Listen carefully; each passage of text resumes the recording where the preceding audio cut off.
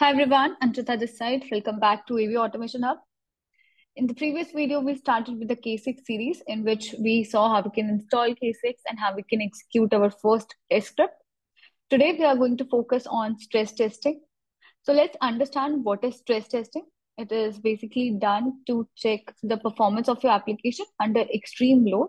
Just like the average load test, the stress test also starts at zero and increases beyond the point tested in the average load type. For example, you start with zero virtual users, then you ramp up to 200 virtual users.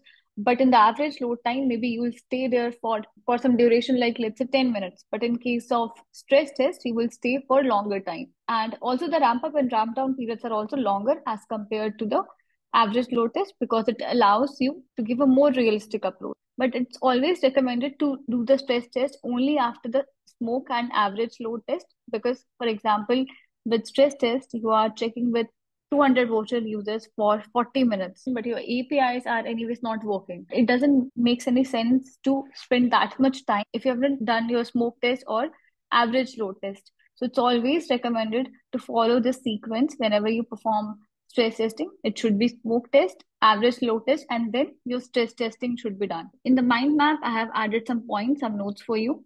So in the water stress test, which I just explained you, it is used to check the stability of your application under extreme load, where you gradually increase the load until you reach a point where the system starts to show some sign of stress or potential issues. Next one is when to perform stress testing. Product launch. Before launching any new product or making any significant change to an existing product, you can conduct stress testing to ensure your system can handle the anticipated increase in the user activity. The next one is holiday sale event, for example, like Black Friday. So if your application experiences some seasonal peak in the user traffic during this holiday sale event, for example, Black Friday, then you can conduct stress testing to ensure your system can handle the increased load without any potential issues. The other use case is financial transactions. This is also very important.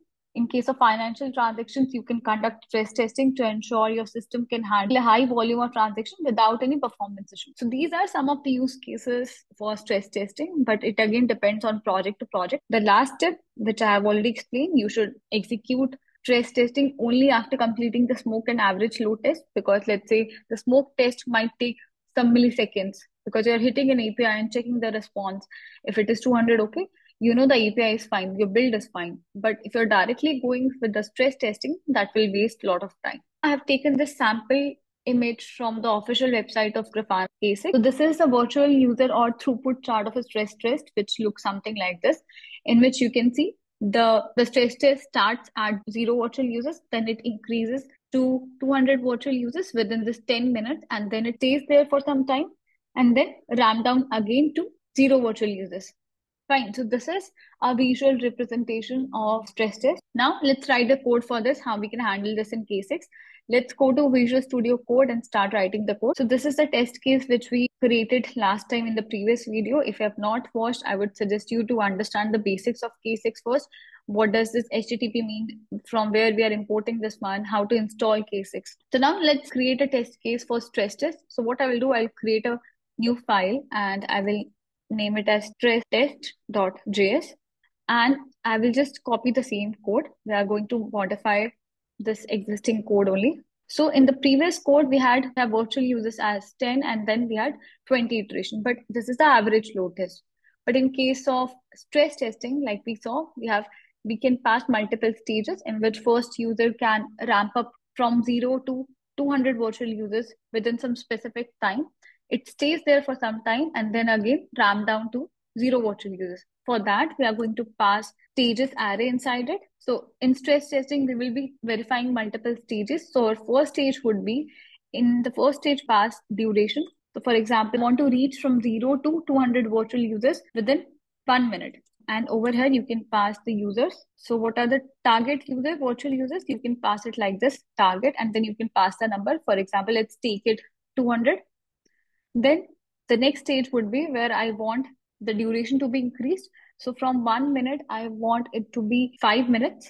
And then my target audience would be 200. So in this case, my second stage says the users will be accessing your API from 1 minute till 5 minutes, and the number of users would be same. The last stage would be in which your duration will decrease from 5 minutes. We are going to decrease it, let's say, to 30 seconds. And then your target will also decrease in this case. So I'll explain you once more what's happening over here. So we have three stages in which the traffic ramp up to 200 users over 1 minute. Then it stays there for 5 minutes and then ramp down to the zero users. So I'll quickly explain you about the code also.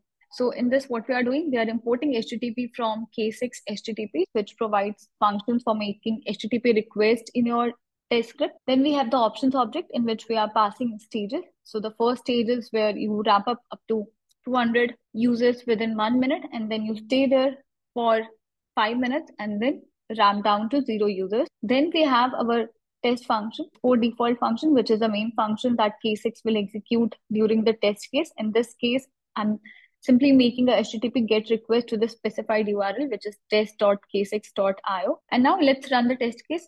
Go to your terminal, enter the command k6 run and your test case name. So over here it is stress test.js.